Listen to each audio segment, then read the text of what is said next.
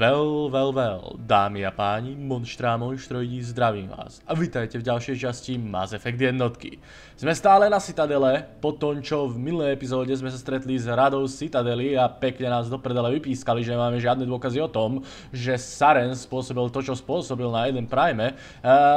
Po tom všetkom sme sa rozhodli, že budeme musieť na Sarena nájsť nejaké dôkazy.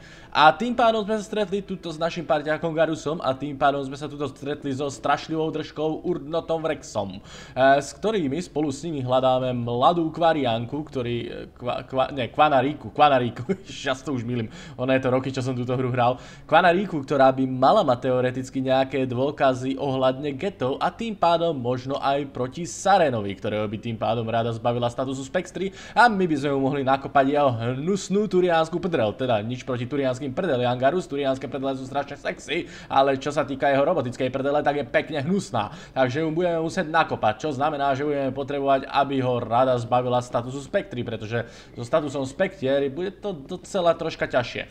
OK, jedinú stopu, ktorú máme práve na túto kvariánku je, teda Kvanaríku alebo kvariánku? Kvanaríci, jo, to stvoritelia getov.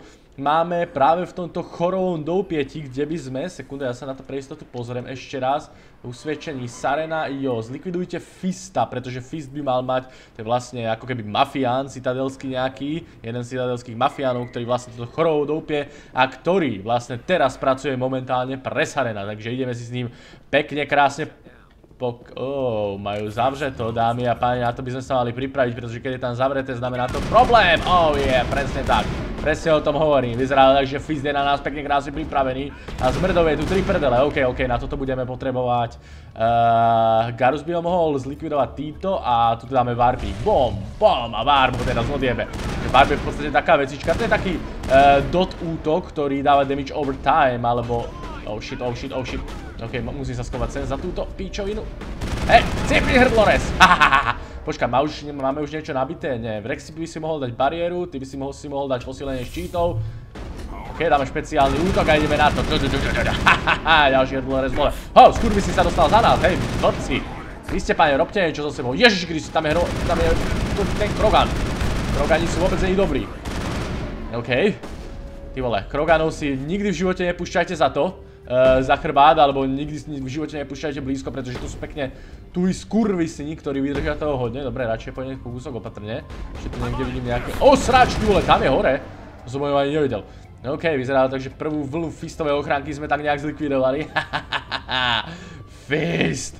Vážne si myslíš, že máš šancu proti tuto Garusovi Vakarioni, najlepšiemu snajperovi v celej zastanej galaxii, komandérovi Sheppardovi a super hnusnej držke Vrexovi? Oh shit, ten debil má to. OK, toto bude chcieť Warp. OK, Warp ho dal dole. Ešte ho teda nedal dole. Sekundu, sa... Ty vole, sa... Do piči. Strašne sa mi chcelo kýchnúť, sorry za to. No dobre. Tuto je nejaká výbusná stračka. Počkaj, tá výbusná stračka by sa teoreticky mohla dať s týmto dole, že? BOM! Oh yeah, bitch. Si nečakal, že ti tam vyhodím hasák rovno pri ksichte do luftu, čo? Vec je, že ja mám taký pocit, že v tomto chorovom doupieti sme mali nejaké vedľajšie questy, takže ja veľmi dúfam, že to chorovo doupie sa dá potom do poriadku a že tu znova to dá k životu, pretože myslím, že tu mám nejaké questy, vidíte? Tuto mám také výkričníky a tie výkričníky sú možné splniť len keď tu budú živí ľudia. A pokiaľ sa tu nedá dokopy, tak ty vole som práve prišiel o nejaké questy, čo mi ma pekne nasralo, ale tak čo už no. Nevadí, jednoznačne, teraz musíme stále nájsť to skurvisina Fista. Dobrý deň, pane.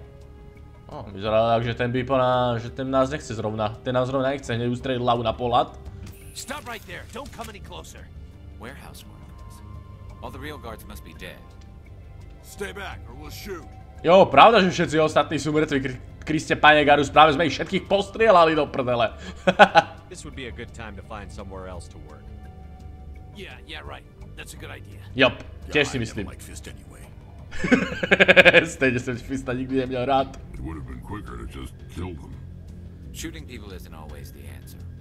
Jo, Vrex, ty vole, nemusíš aj všetkých zabíjať, koho stretneš. Vidíš, mňa si napríklad nezabil, ako si ma stretol. To je dobré riešenie. Teraz sme kamaráti, áno? No, teda aspoň do chvíle, že neaseriem a potom už až takí kamaráti asi nebudeme. OK, čo tu máme? Hello. Inak by the way, keď neviete tieto veci dešifrovať, tak môžete použiť aj Omnigel, ale to je docela zbytočné, pretože tieto dešifrovania sú obvykle pomerne ľahké.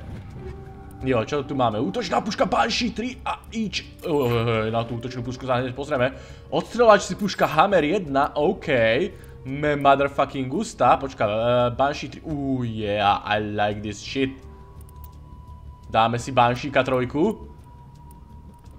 Pravda, že super vec je, že ono sa nám automaticky k nej dajú aj práve tieto vylepšenia sa nám zmenia, keď zmeníme zbraň. Ale ja by som chcel dať niečo iné. Počkať.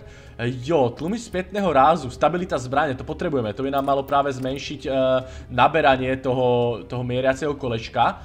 A potom, tuto by sme si dali prúrazné náboje, ale ja by som si... Sekundu. Tieto náboje obsahujú menšie množství radiácií, ktoré teda zasaženie spôsobí ľahší otravu radiácií. K intervalu dobíjania, toto vyzerá docela dobre, alebo tieto chemické náboje. Ešte čo, tuším si dám tieto chemické náboje, tie vyzerajú docela dobré. Počkať, potom... Aké zbrane používajú títo blázni? Ty by si mal používať v prvom rade Garu snajperku. A Rex by mal používať brokádu, OK, to je docela dobré, to je docela pekne vyriešené. Zatiaľ im nebudem nejak extra vylepšovať zbrane, pretože ešte som není v tom štádiu, aby som im musel nejak extra vylepšovať zbrane, OK.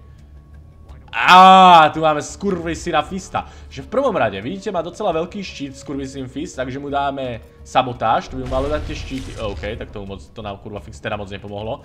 Skúsime warp. Do prdele, čo tam? Chodí tam je totálny kokot. Do prdele. A ešte máme obranné veže. OK, toto vôbec nie je dobré. Wow, vyzerá to nakoniec, že táto radioaktívna vec funguje aj na syntetikov. Ja viem, že niektoré náboje, ktoré som používal, boli hodne drsné a ja už si dnes presne nepamätám, ktoré. Ale myslím, že to boli práve tieto radioaktívne. Pretože viem, že niektoré fungujú aj fajnovo na syntetikov a aj na biologické ciele. Biologické, ty vole, čo som to povedal, že biologické, myslím živé ciele, ty vole, biologické. A keď možno to nie je až tak ďaleko od pravdy, jednoznačne, OK, Fist, nezabíjajte mňa, zdávam sa. Jasné, moudré rozhodnutí, zmrde. Where's the Quarian? She's not here, I don't know where she is, that's the truth. He's no use to you now. Let me kill him. Wait, I don't know where the Quarian is, but I know where you can find her. The Quarian isn't here, said you'd only deal with the Shadow Broker himself. Face to face? Impossible. Even I was hired through an agent. Nobody meets the Shadow Broker, ever. Even I don't know his true identity. But she didn't know that. I told her I'd set a meeting up. But when she shows up, it'll be Saren's men waiting for her. Give me the location, now. Here on the wards, the back alley by the markets. She's supposed to meet them right now. You can make it if you hurry.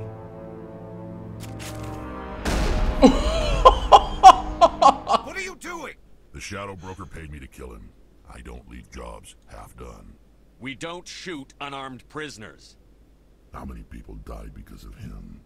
He brought this on himself. Besides, we have more pressing concerns. That Quarian's dead if we don't go now. To je kurva náš Rex, ten sa s tým nejebe. Ten sa s tým vážne nejebe. Ja proste Rexa zbožňujem. OK, fázové náboje. Ty vole, ja si všetky tie vylepšenia budem musieť prečítať, že čo presne robia. Pretože ty vole, ja už si absolútne nepamätám, ktoré som používal. Ja viem, že ja keď som to hral prvýkrát... Shit, počkaj, my máme časomieru. Než Kvariánka zomrie. Ty vole, shit.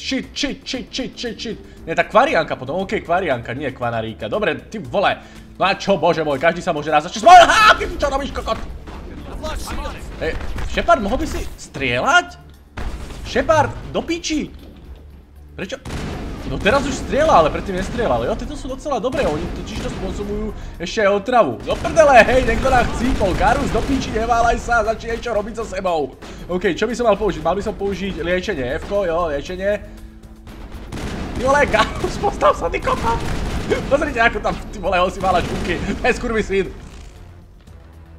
Wow, počkať, poď ich ho stav... Ty vole, oni ich tu normálne rozožili na sračky. Hej, cipni.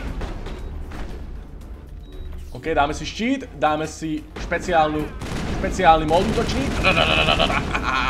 Hej, Garus, do piči, už by si mohol vážne vstať, ale.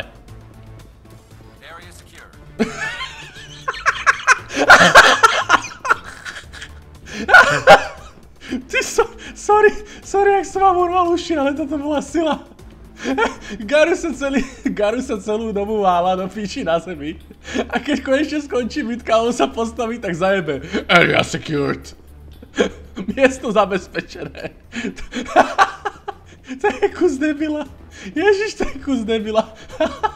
OK, kam to máme ísť? Myslíš, že tady to? Myslíš, že tuto by sa mala tá kvarianka niekde schovať, ne? Ak si správne pamätám. Jo, tu je. Toto je moc. Where's the shadow broker? Where's Fist? They'll be here. Where's the evidence? No way. The deal's off.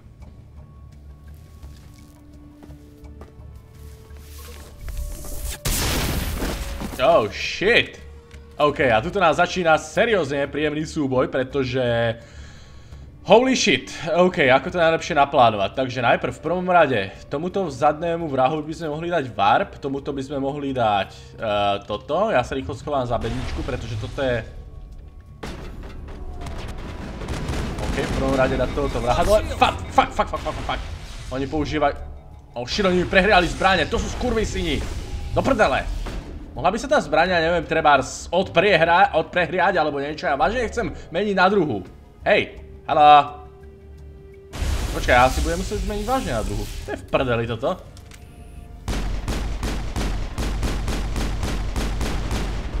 No dobre. O môj bože. Ty vole, Garus je dole. On tam má vážne niekto raketomet, alebo čo? Okej, tento vrah je ty vole úplne najnechutnejší tu. Vyzerá tak, že je to totálny idiot a nevie sa poriadne kryť. A tomu bude osudové. Toto je taký troška polo-boss súboj, by som povedal, aj keď je docela nudný, akurát, že nepriateľ tu má kurevsky veľa životov. Tali Zorana Raja! A tu ju máme, Cicu, jedna z mojich najobľúbenejších členov posádky. Počka, to hovorím skoro o každom, ale Tali je fakt výnimočná. Were you hurt in the fight? I know how to look after myself. Not that I don't appreciate the help. Who are you? My name's Sheppard. I'm looking for evidence to prove Saren's a traitor. Then I have a chance to repay you for saving my life. But not here. We need to go somewhere safe. We could take her to the human embassy. Your ambassador will want to see this anyway. Ty vole, fakt budem musieť troška investovať do tých zbrojí, pretože... You're not making my life easy, Sheppard. Firefights in the wards, an all-out assault on Korra's den. Do you know how many... Who's this? A Quarian? What are you up to, Sheppard? Hej, čo máš kurva fix proti Quarianom? Quariani sú kurva fix cool. A Tali je najcool Quarian, za kým som sa kedy v živote stretol a stretnem. Takže shut the fuck up, Udina, pretože ti vyrazím všetky zuby. Jo, čo som chcel ty vole povedať, už ani neviem, čo som chcel povedať, to je asi jedno, čo som chcel povedať, jednoznačne poďme ďalej.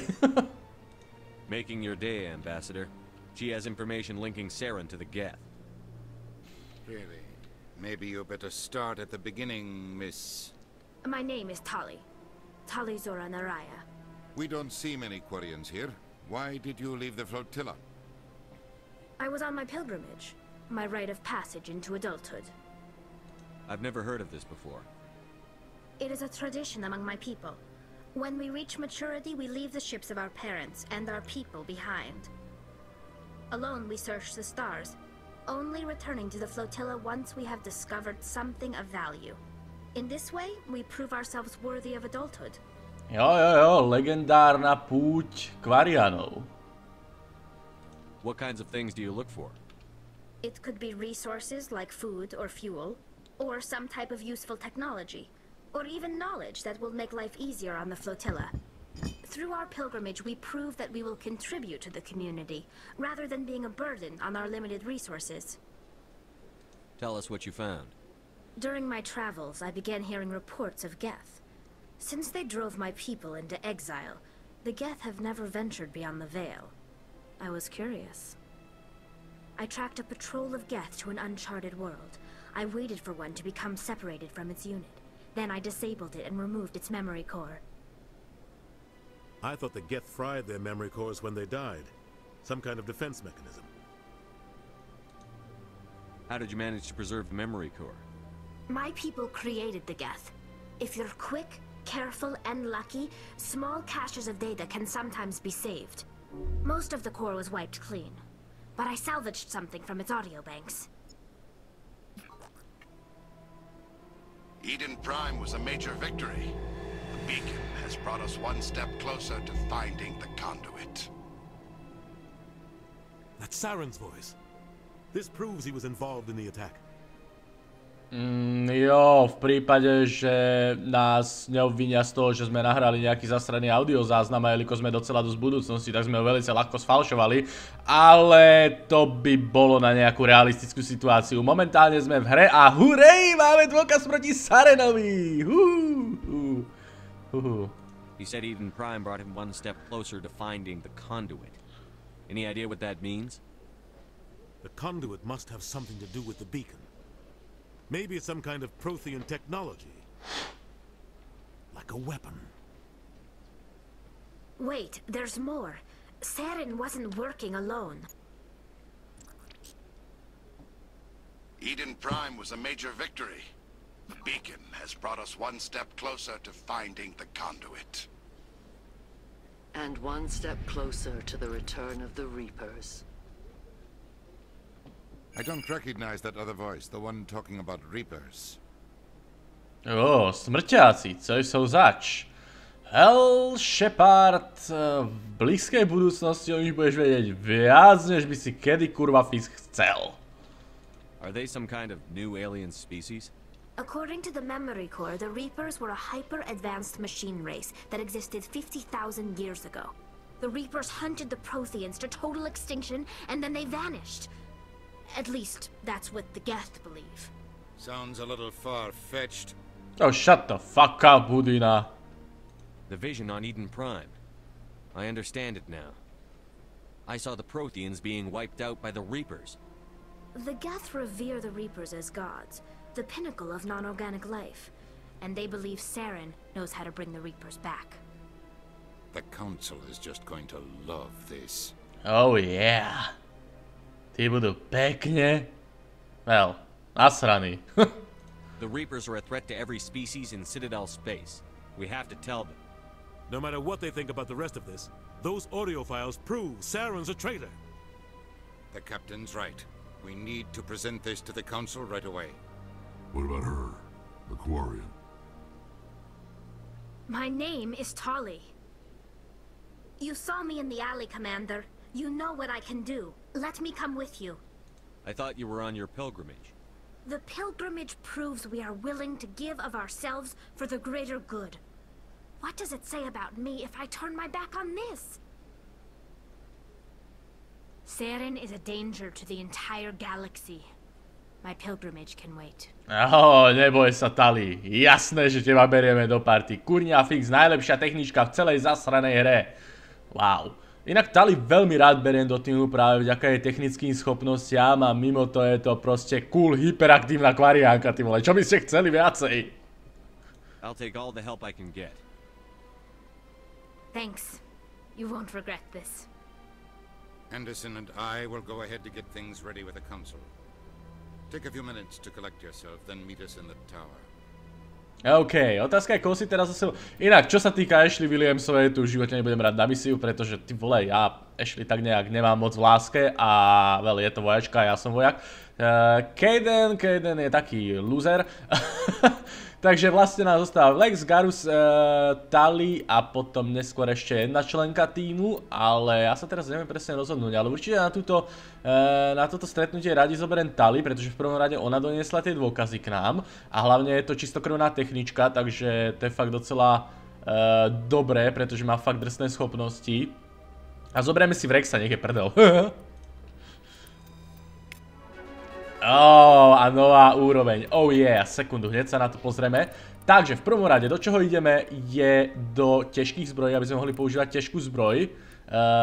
Sem som chcel ísť v prvom rade. Šarm nemôžeme teraz zvýšiť, vojaka môžeme zvýšiť, ale...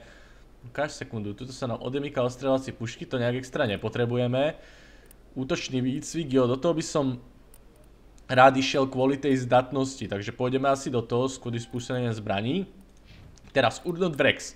Pravda, že tie si chceme... Ježiši Kriste, nie, toto som nechcel. Zrušiť rozdelenie dovedností, že chcel ísť do tohoto. Bojová zbroja, aby sme sa dostali na tie ťažké zbroje. Inak díky za pomoc, ja som úplne totiž to zabudol, že v Mass Effect jednotke musíte v podstate dávať do tých bojových zbrojí, aby ste odomkli tie ťažké zbroje. Ja som bol úplne v tom, že proste pozrite sa na túto skurvenú držku Vrexovú. Ja som úplne bol v tom, že takýto drsňák nosíte ťažké zbroje automaticky, takže to ma troška pomýlilo. A tuto myslím, myslím, že Tali môže nosiť len ľahké zbroje, takže tu nemusíme nič extra odomýkať.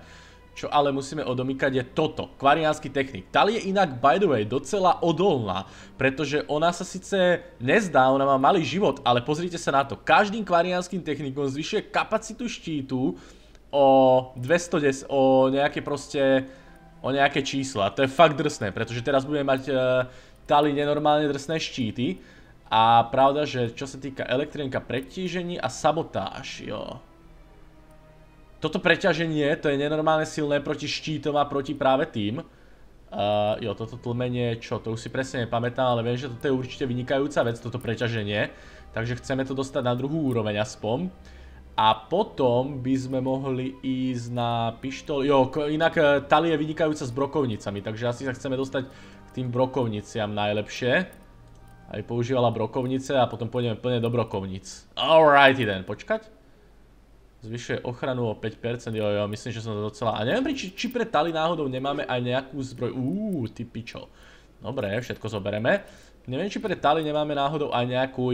máme liberátor a práve to zvyšuje štíty a to chceme. Tali, hneď vyzerá svojať sexy. Vrexovi nemôžeme dať nič, Sheppardovi nemôžeme dať extra nič momentálne, takže myslím, že sme pripravení na to, aby sme sa stretli s radou Citadely.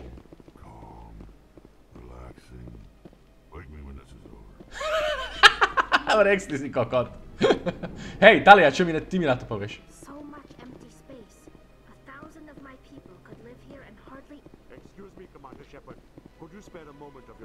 OK, Samesh Bhatia, ty vole, to je meno. Commander Sheppard, my name is Samesh Bhatia. Forgive the intrusion, but I have nowhere else to turn. Okay. It's no trouble. What can I do for you? My wife was a Marine. She was in the 212 on Eden Prime. I've requested that my wife's body be returned to me for cremation, but the military has refused my request. Why did they refuse your request? There's got to be some reason. I don't know. All I know is that they have declared it impossible for my wife to be returned to me. OK, skúsim sa o to postarať, pravda, že? There's no reason for your wife's body to be held like this. Just wait here. The man in charge of my case is Mr. Bosca. When I last saw him, he was in the expensive bar over there. Thank you for your time. I just want to give my wife a proper funeral and the respect she deserves. OK, keď už sme tu, tak toto rýchlo splníme, pretože to by malo byť fakt len kúsok odtiaľ, myslím, že mieril do tohto baru. Nie som si presne istý, ale mám taký pocit, že tuto kúsok je bar, v ktorom by mal práve ten Bosco sedieť a toto je práve len taká veľmi rýchla vedľajšia misia, ktorú môžeme vyriešiť fakt behom pár sekúnd, takže sekunda, ja to pre istotu savnem. My goodness, you're Commander Sheppard. No shit, Sherlock. Your activities made for quite a briefing in the diplomatic corps. Is there something I can do to assist you? Yes. A man named Samesh Bhatia is having some trouble claiming his wife's body. Ah, Mr. Bhatia. A good man in an understandably frustrating position. I wish I could help him. Serviceman Nirali Bhatia died on Eden Prime, as Mr. Bhatia no doubt told you. Her wounds are inconsistent with any type of weapon damage we've seen before. That is why her body is being held. You think her body might be dangerous or contaminated? No, Commander. Nirali Bhatia is not dangerous. Her body is in fact extremely valuable to the Alliance. The tests we're conducting may lead to better defenses against Geth attacks. Respectfully, Serviceman Bhatia may save more lives in death than she did in life. I understand what you're trying to do, but holding the body is wrong. Commander, you of all people should understand how far we must go to protect humanity.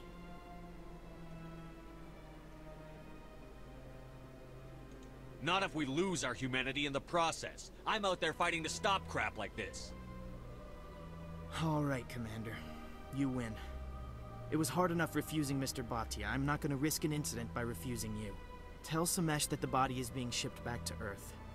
I'll go now to see to it myself. OK, dámy a páni, takže to by sme mali vyriešené, akurát problém je teraz, že ja kurva fix neviem, či nahrávam. Pretože mi zmizlo to okienko ohľadne nahrávacieho programu, takže sekundu ja vypnem nahrávanie a nadpojím to, keby som nahrával. OK, dámy a páni, sme späť. Sorry za to, ale mne proste zmizlo to okienko na nahrávanie a mňa skoro mrdlo, pretože som si myslel, že nenahrávam. Ale našťastie nahrávalo to, akurát neviem prečo mi z pravého horného rohu zmizlo to okienko na nahrávanie, ktoré mi ukazuje, či nahrávam alebo nenahrávam. A ty vole, keby som to nenahrával a už neviem ako dlho, tak by ma asi, ty vole, by som si tu obúchal hlavu o stenu alebo neviem čo. Jednoznačne, vedľajšiu misiu by sme mali za nami, dámy a páni, takže môžeme sám Šovi Batiovi povedať, že telo jeho ženy bude uvoľnené. Has there been any word? I reminded Mr. Bosker what we're fighting for. Your wife is coming home. Thank you. I will return home and begin my preparations. It does not bring me happiness, but it may bring me peace. Goodbye, Commander.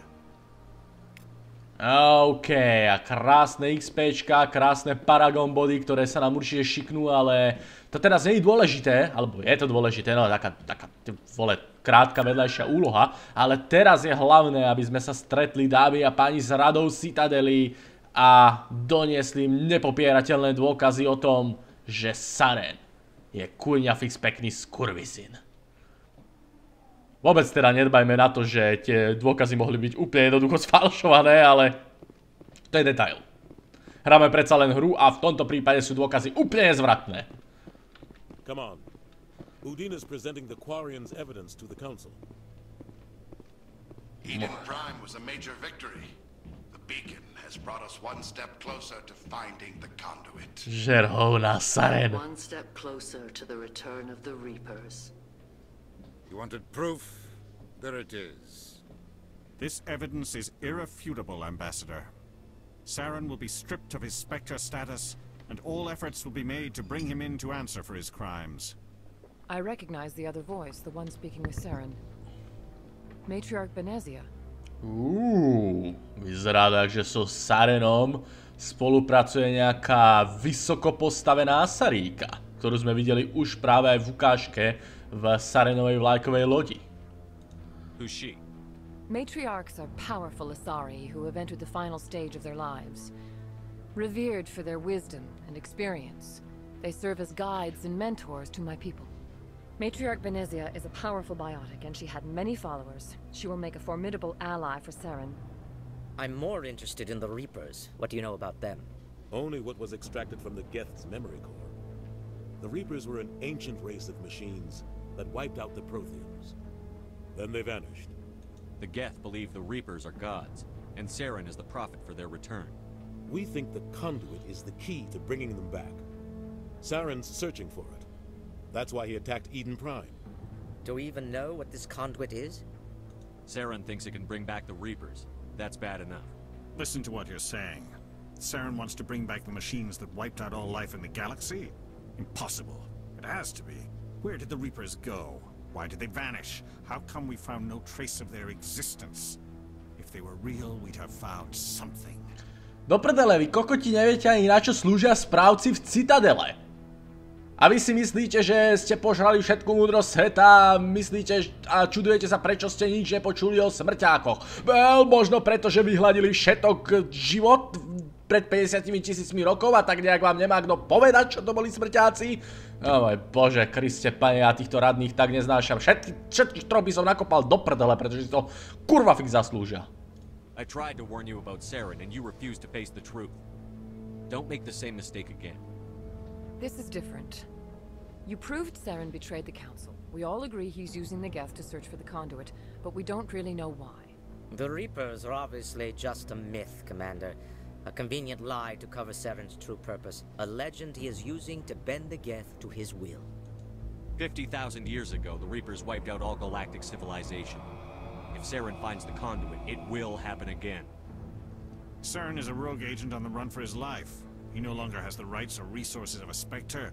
The Council has stripped him of his position. That is not good enough. You know he's hiding somewhere in the Traverse. Send your fleet in! A fleet cannot track down one man. A Citadel fleet could secure the entire region, keep the Geth from attacking any more of our colonies. Or it could trigger a war with the Terminus systems. We won't be dragged into a galactic confrontation over a few dozen human colonies. Oh, ty skurvysyn. Every time humanity asks for help, you ignore us. Sheppard's right. I'm sick of this council and its anti-human bull. Ambassador, there is another solution. A way to stop Saren that does not require fleets or armies. No, it's too soon. Humanity is not ready for the responsibilities that come with joining the Spectres. Oh, shut the fuck up, ty turiánske hovno, Kriste pane. You don't have to send a fleet into the Traverse, and the ambassador gets his human spectre. Everybody's happy.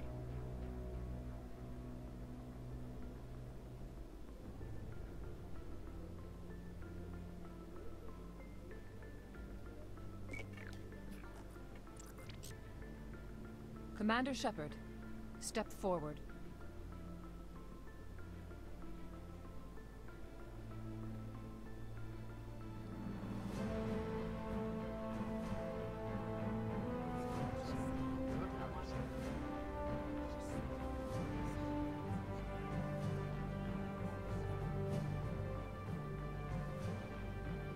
It is the decision of the Council that you be granted all the powers and privileges of the Special Tactics and Reconnaissance branch of the Citadel. Spectres are not trained, but chosen. Individuals forged in the fire of service and battle. Those whose actions elevate them above the rank and file. Spectres are an ideal, a symbol, the embodiment of courage, determination, and self-reliance. They are the right hand of the Council, instruments of our will. Spectres bear a great burden. They are protectors of galactic peace, both our first and last line of defense. The safety of the galaxy is theirs to uphold. You are the first human Spectre, Commander. This is a great accomplishment for you and your entire species. I'm honored, Counselor. We're sending you into the Traverse after Saren. He's a fugitive from justice, so you are authorized to use any means necessary to apprehend or eliminate him. Any idea where to find him? We will forward any relevant files to Ambassador Udina. This meeting of the Council is adjourned.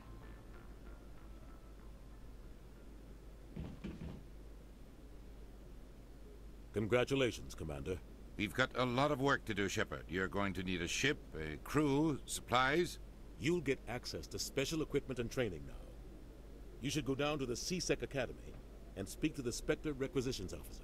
Anderson, come with me. I'll need your help to set all this up.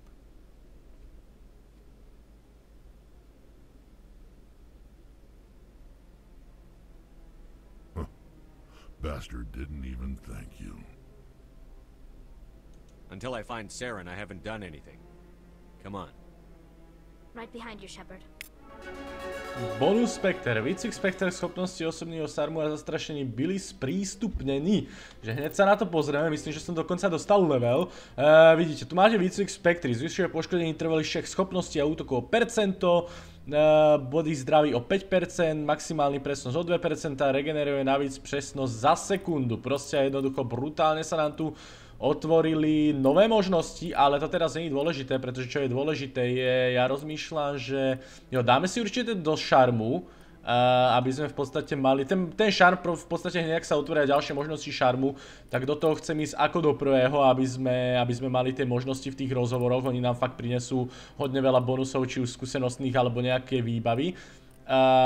Jo, slevy v obchode. Jo, teraz by sme mali mať nejaké body aj u Rexa, takže ideme do znova bojovej zbroje. Ešte potrebujeme jednu úroveň, aby mohol používať ťažké zbroje. A čo sa týka talí, tak tu pôjdeme asi do posílenia štítov, alebo že by sme išli ďalej do elektroniky. Čo robí toto tlmenie? V okruhu 6 metrov spôsobí 50 bodov poškodení, nepriateľe nemohol na krátkou dobu používať biotické ani technické schopnosti. Bežný nepřítel omráčí na dobu 3 sekúnd. To je hodne dobré toto, takže do toho by som možno aj išiel, ale troška neskôr, pretože zatiaľ chcem ísť... Ty vole, neviem do čoho, ale tú základnú zbroj tu by som mohol ísť, pretože jo, pôjdeme do základnej zbroje. OK. Jednoznačne, dámy a páni, keď som prvýkrát videl túto scénu, ktorú ste teraz videli, tak mi ukápla slzička. Musím povedať, že ty vole, zvlhli mi oči aj teraz po toľkých prechodoch práve touto hrou, pretože už je to dlho, čo som ju naposledy hral, nejaké tie roky.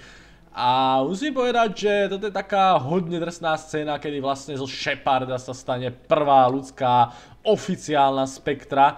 A momentálne sme sa stali prvou ľudskou spektrou. Momentálne ale čo máme robiť je usviečte Sarena, to sme mali promluvte si s veľvyslancem. Máme ísť späť na veľvyslanectvo a zistiť nejaké práve informácie, kde by sa mohol práve Saren schovávať, pretože rada nám momentálne doručila všetky informácie a zložky o Sarenovi, ktoré majú. Takže v ďalšej epizóde pôjdeme práve na to veľvyslanectvo a uvidíme... Počkaj, kto je tento Garot? I'm on a break. Talk to someone else if you need anything. I've got a lot on my mind. Maybe I can help. Well, maybe you can. You're a soldier, right? You ever head out to the Traverse? The Traverse is a rough place. We're out there quite a bit. My brother's the captain of a ship called the Majesty. It was crossing the Traverse a few days ago when it disappeared. Just dropped right off the grid. And that usually means one of two things. They had massive mechanical failure, or they were attacked. Any idea why someone would attack them? Privateers, slavers, mercs looking for an easy score. There's a lot of nasty sorts out in the Traverse. I won't give up on my brother. Not yet. I've got the coordinates for the last transmission from his vessel. If your brother's still alive, I'll find him. Give me the coordinates. I'll forward them to your ship right away. Please let me know as soon as you find him. OK, to sme zobrali vlastne teraz takýto vedľajší quest, ktorý som, ty vole, a nechcel sa s ním príliš rozprávať, pretože som práve chcel končiť epizódu. Ako vravím, pôjdeme na veľvyslanectvo, v ďalšej epizóde zistíme o Sarenovi a konečne, neviem, možno ešte na tejto citadele niečo spravím, ešte je tu pár stretnutí, ktoré sú docela také funny a docela zábavné, takže tie by som v ďalšej epizóde chcel absolvovať. Ale určite v ďalšej epizóde už pôjdeme pred citadely a pustíme sa po stope Sarenovi, pôjdeme prehľadať nové planéty, nové miesta a pôjdeme tomu turiánskemu skurvisinovi poriadne nakopať zadnicu.